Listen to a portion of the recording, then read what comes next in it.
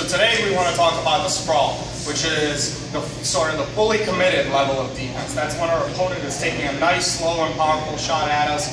We didn't get our arm by itself is not powerful enough to stop it. We can't drop our level low enough, so we got to get our legs back and we got to get our hips into our opponent. So let me just show you the sprawl real quick. I'm going to bring my hands down to the mat, throw my legs out, keeping my chest up. My front leg is the leg that's digging down into the mat. My back leg I'm just using sort of as a balancing leg here, making sure my hips are relatively square with the floor, my chest is up, and I'm driving my hips down into the dirt. Let me show you guys this again real quickly from the side. There's a very important detail. What I'm doing with notice what I'm doing with my shoelaces on my front leg.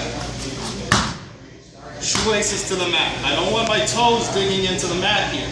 What can happen is if my toes are digging in and my opponent's starts driving into me, I'll catch and get driven back up into an attack. I want my shoelaces to the mat, my opponent drives, I slide back, and my hips are staying in the mat, staying in my opponent. Let's show how we can incorporate that into your pre-practice drill session.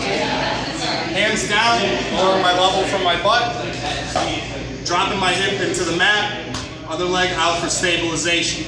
As you do this, you want to be circling away from your opponent. So if my opponent is attacking my front leg, I'm going to circle in the other direction.